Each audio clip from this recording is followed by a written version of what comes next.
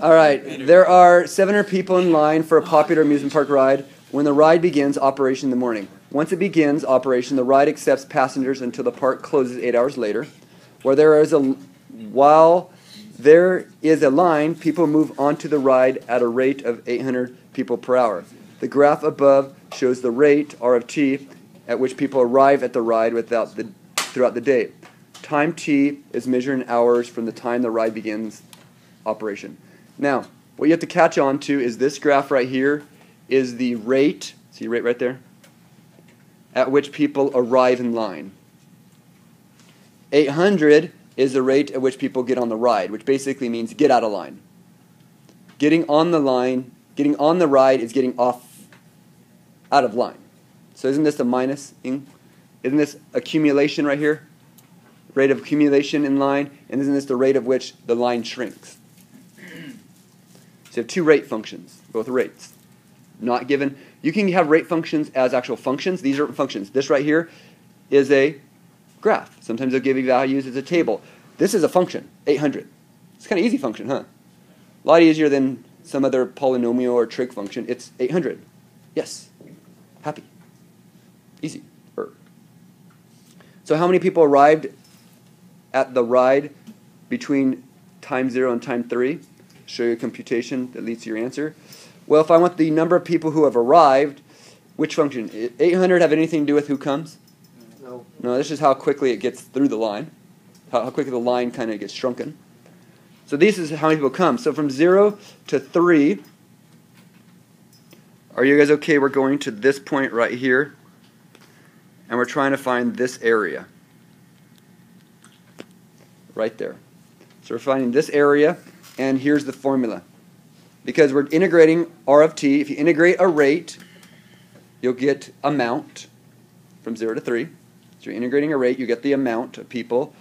And right here is trapezoids. They use trapezoids to find the area, which is 320 people. So that means at this point, 320 people have what? Have gotten in line. Plus the 700 to begin with, right?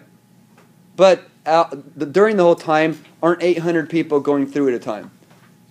So this does not mean there are 3,200 plus 700. That doesn't mean there's 3,900 people in line at that point, correct? Because people were going through the line as well. So it's kind of complicated. Now, for B, is the number of people waiting in line to get on the ride increasing or decreasing between T2 and T3? Justify your answer. Now this is tricky. It's a very important thing, you guys. You need to understand. It says number of people, okay? And then it says increasing or decreasing. When I say number of people, and then I say increasing, doesn't that mean number of people rated? The word increasing or decreasing always means a rate. So when I say number of people rating, change, I'm saying derivative of. So the number of people waiting in line, well, wouldn't that technically be just the number of people who are coming minus the number of people who are leaving? Isn't that number of people? Let me restate this. The number of people waiting in line, aren't we dealing with the number of people increasing is the rate positive of the number of people. So are the rate of which the people are in line positive or negative? Are you okay with that? The rate of the people in line are positive or negative. Which one is it? So to talk about that, what we have to do is we have to kind of pull this thing up to see it. Now with this, the number of people waiting in line are increasing. The reason is people move onto the ride at a rate of 800 people per hour. Okay, that's what was given, right? Now, between 2 and 3, look at these. Between 2 and 3, do you see what's the rate at which people are getting in line? Isn't that 1,200 right there? Pull it down just a tad. Now watch this. Isn't that 1,200 right there? Just 1 second. Isn't that 1,200 right there? Isn't that 800 right there? Aren't those the rate at which people are getting in line?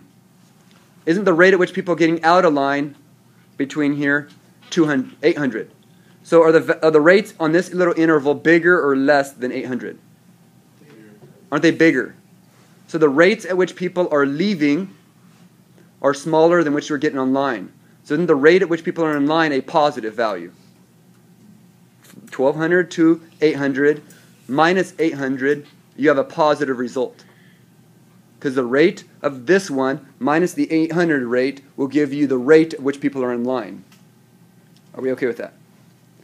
The rate of this function, which I don't have a function for it, so the rate of this minus this rate will give you the rate at which people are in line. So if I want the rate at which people are in line, I want to see if it's positive or negative. Well, isn't it positive because this value minus the 800 is a positive value? That's why it's increasing, because it's a positive result when you subtract the two. All right, at what time t is the line of the ride the longest? How many people are on the line at that time? Justify your answer. So we want to find out where the line is the longest. Well, the line of the longest is right at that point right there. From the previous problem it relates. Because at this point, aren't more people going to be leaving or getting on the ride than coming and getting in line? The rate at which people are, from this point on, the rate at which people are getting in line is smaller than the rate at which people get through the line. So that would be the answer to C. And when you look at this answer, okay, because from 0 to 3, the rate is greater than 800, but from there on, it's less than 800. Therefore, it's the largest line. The longest line is at 3. Because after that point, more people are leaving or getting on the ride than are getting into line. Now, how do you find the value? Where did 700 come from? Because to start with, weren't there 700 people? At time 3, isn't this how many people were in line? Or from 0 to 3, doesn't it tell you how many people got in line altogether? Minus 800 times 3, because over the first 3 hours, didn't 800 people go in 3 times? Because isn't there 3 hours worth of 800 each? So that would give us, when we do this, 1,500 people are in line at time 3. That is the most amount of people in line at one point. Because the initial amount plus what's accumulated over the time minus what's been taken away over the time will give us the number of people in line. Write but do not solve an equation involving the integral expression of r whose solution gives the earliest time t at which there is no longer a line for the ride. So if there's no longer a line, want them to be the number of people 0. So basically, I'm only writing an equation where the number of people equals 0. So let's take a look. If I want the number of people equaling 0, okay, there's the answer. So let's think about this. Number of people equaling 0. Well, for number of people, don't we start with 700? Yeah. Plus the integral of the rate at which people get on the ride. Isn't it from 0 to t? Because we were doing a function, time t. Isn't r of s the rate at which people get on in the line? Now make sure that's an s or some variable different than t. That doesn't matter what if that's s, x, it could be your letter of your first name as long as it's not t. Just make sure you plug, that has to be a t, that has to be some other letter. That then gives you the amount of people who are coming in. And what is this giving you? The amount of people who are leaving. Because what's the integral of 800?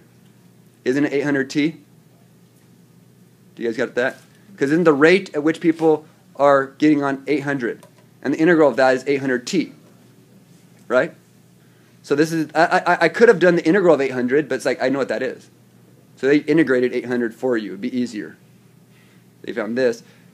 And then they minus that, because what you started with, what you've accumulated, minus what you're taking away, meaning the people getting on the ride which are out of line.